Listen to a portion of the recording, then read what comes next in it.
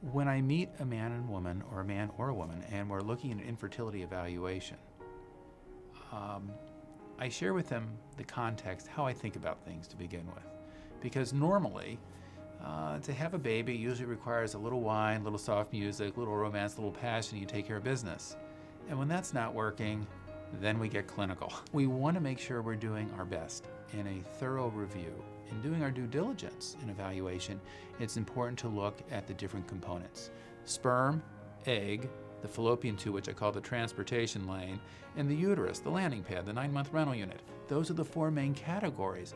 Knowing the value of the information helps guide us to matching the treatment the best way. So when we're doing the evaluation, looking at sperm, egg, transportation lane, and landing pad, the big 4,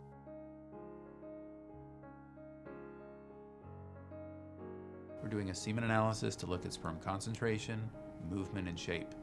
And we like to see about 15 million sperm per milliliter of fluid or more, and that's normal. And we like to see about 40% or more of the sperm moving, and about half of those moving like they know where they're going. We also do a more complex analysis here, and that's pretty unusual even among infertility centers.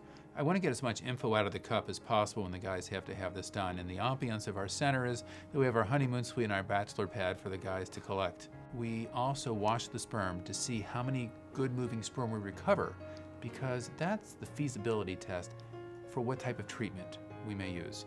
We want to recover at least 3 million really good looking sperm or more in the whole specimen if a couple is going to consider an intermediate treatment like intrauterine insemination, what they often call IUI. We're getting less than 3 million. We're not sure that's better than what they're doing on their own. We have to consider more advanced, complex assisted reproductive technologies like IVF to help the sperm to the egg. On the transportation lane and landing pad, there are different types of tests that can be done. The 2 major ones are either a hysterosalpingogram, which is done on a hard table under an X-ray machine where they're putting fluid up into the uterus that blocks X-rays. It can be pretty crampy, and they want to see the inner shape of the uterus, and they want to see if the fallopian tubes are open with fluid coming through and spilling out of the tubes into the woman's tummy like smoke in a room. An alternative method, which we use here more frequently, is more personalized, which is that your doctor's doing it, also in the office situation. It's called a saline infusion sonogram. And we get nearly, if not the same information as the other tests with less discomfort and actually more information in a few ways. It'll tell us whether the lining of the uterus is normal, and we use 3D ultrasound. I perform these procedures, 3-dimensional ultrasound, to look at the architecture of the uterus, but not just the lining. We can scan through the entire wall of the uterus and the whole architecture to see it, which the other test does not. We can follow teeny little bubbles, which look sort of like a snow globe, little white flecks, as they zoom around inside the fluid and they zip down one tube or the other. And if a little puddle of fluid accumulates in a woman's tummy, which we can see by ultrasound, we know the tubes are open. So it's less invasive, it's more comfortable for the patient, and so we've moved more to the saline infusion sonograms rather than these X-ray tests.